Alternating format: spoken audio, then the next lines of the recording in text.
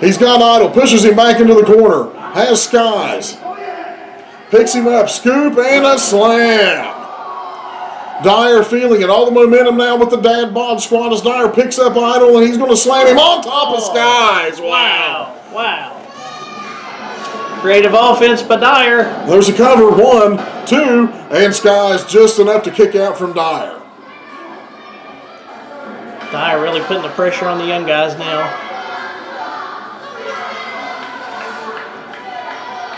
He needs to stay focused on his opponent and not worry about the count. Here comes Skies over. He comes over and jerks Nathan Rose off the ring apron and drops him.